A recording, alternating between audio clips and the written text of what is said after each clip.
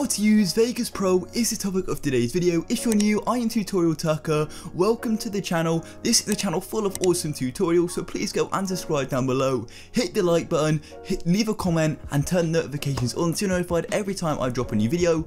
I really do appreciate any support. This is a really good tutorial. I'm really happy with how it came out. I cover the main aspect of Vegas, and I think it's just a really good tutorial. And if you want to see more other video editing tutorials, please leave a like down below and other sort of just methods for Sony Vegas. Like I might go in depth to do a certain transition or an effect. So yeah, I hope this video is helpful. Subscribe down below and I hope you enjoy the video. So as you can see, we're now in Sony Vegas and this is where the tutorial begins right now. This is currently Vegas Pro 16, but this will work with all versions of Sony Vegas, especially the newer ones and some of the older ones. They're all very similar, and they're all very similar with their sort of features. I find like they haven't changed anything majorly, so for now this should be pretty good set for the future. So if you're using a new version of Sony Vegas, this should be fine.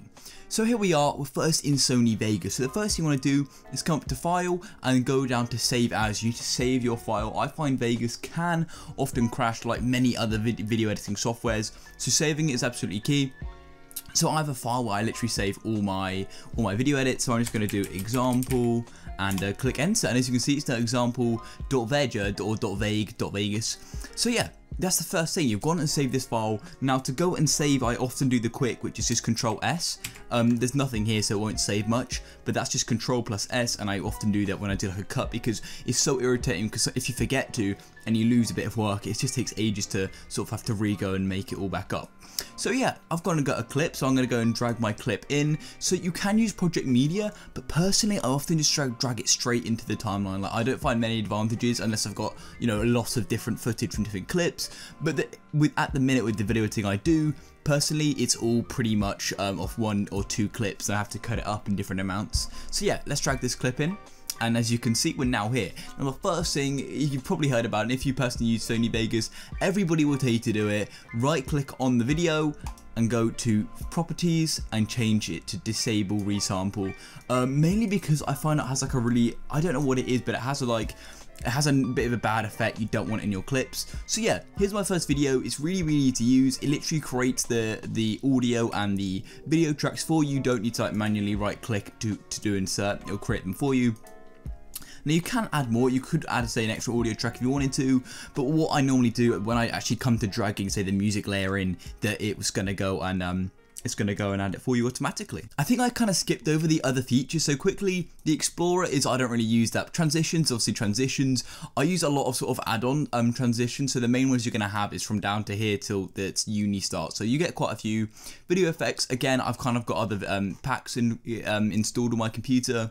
And media generators, to be honest, I don't really use them, but I believe you can put them on top of a clip, and we'll see what it looks like. I haven't really used it before. So you just get like a certain and they call that a tile. So yeah, I don't know what it is, but yeah, let's go and start editing this clip up. So what I usually do is Control S, as you can see the star, and I drag it right to the start just so it's easy to render. And when it comes to rendering, I'll show you the best settings, but all you need to do is highlight what you want to render. So you do this and it will do that. So if I wanted to render this bit of black screen here, you do that. Really easy. And yeah, so for now I'll just leave that there, and let's jump straight into this. So the first thing I often do is find where I start speaking. So let's find that now. So it's literally just there. So I'll press S to split, or you can right click and split like that. But yeah, that's fine. So then you can drag it back, and I start speaking right at the start of the clip. Hey everybody, this is a quick test for the brand new editing software Shortcut, which I'm showing you how to use in today's video. And then I stop speaking there, so then obviously you're going to make another split. So press S and then S again. I really hope it is where I start speaking, and then there we go. We can go and put it up like that. So then you want to keep working your way through the whole clip. Well, and how to make cuts. So yeah, just keep editing it up by pressing S, or you can right click and split. And just add it. But I personally don't. So I do actually kind of have like a little break here where I start speaking. So stuff like this, it's really easy to edit out. And to scroll in and out, you literally use mouse wheel. I probably should have mentioned that earlier. But yeah. Use a mouse wheel. I often zoom in and out so I can get more precise sort of cuts, I guess. So I'm going to put a split here. So right click just to show you. Split. And you can come here, press split. So that's just a slower way, and you can right click and press delete if you don't want to use your keyboard. Like personally, I've got used to all the sort of the shortcuts on the keyboard, so yeah. And just adding music and other basic effects can be really useful. So yeah, that's what I'm showing you in this video. And then just do another cut here where I start speaking.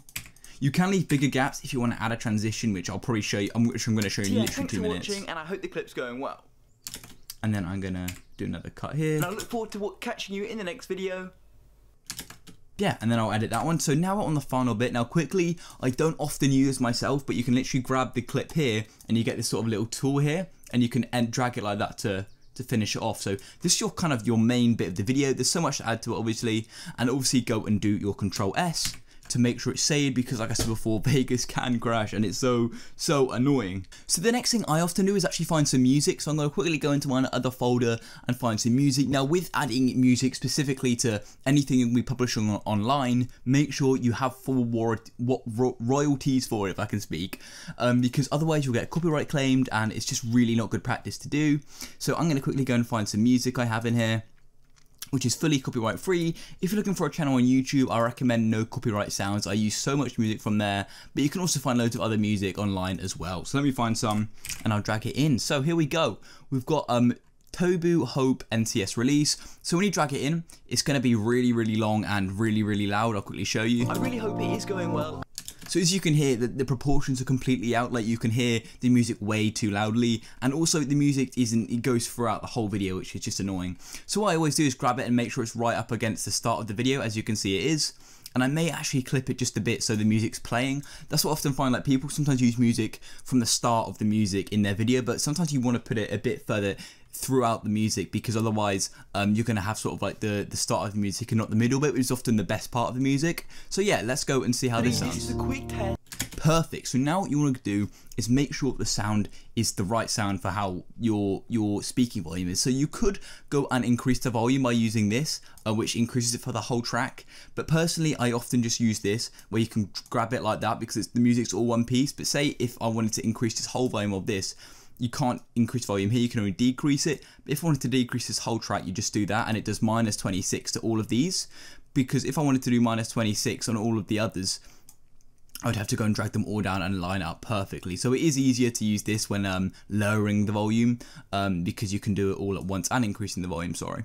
So put that back to 0 and decrease this to like -26 like I said before, and we'll see how it sounds. Brand new editing software shortcut, which I'm showing. I'd say it's absolutely perfect. So yeah, we can watch this throughout. Software shortcut, which I'm showing you how to use in today's video. I really hope it is going well and how to make cuts, because I know cuts can be quite hard to edit, and just adding music and other basic effects can be really useful.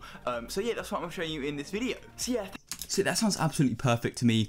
And now, because this is the end of the clip here, I'm going to go and move the cursor I guess, and put it there, and then press S again, split, and now we've got a kind of little bit of video here. Obviously, press save again, Control S, all go up here and press save, like that, and it goes and saves it for you. So the next thing is sort of adding more effects to it. So what a good video is made up of is good effects, I say, and good transitions. It keeps the viewer engaged and they just really enjoy it overall. So what I'm going to add next is I think I'm going to go and add a green screen effect, which is really, really cool. So I'm going to do an insert video track and insert audio track. You can do these up here, so I wanted to show you that. So you can come up here and do insert and then go and save again, and I'm going to go and find a green screen transition and show you how to use it. So I'm just getting my green screen clip right now, and here it is. Here we go. So it's essentially a green screen clip is one which has got a green background, which you can then cut that out and put it on top of a video. So we can just have this white box with the like button, and in a minute I've got a subscribe button, and I think it looks really, really nice personally.